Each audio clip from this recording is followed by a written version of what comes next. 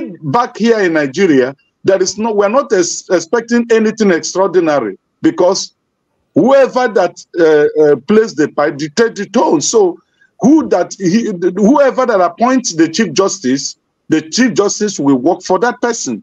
In the recent time, no Chief Justice of the Federation have worked for the Nigerian people. They have worked for those who appointed them. That is why there is 300% increase in the judiciary earning. And other institutions in Nigeria are lacking behind. Nobody's thinking about their welfare. But the judiciary is the one that have been singled out.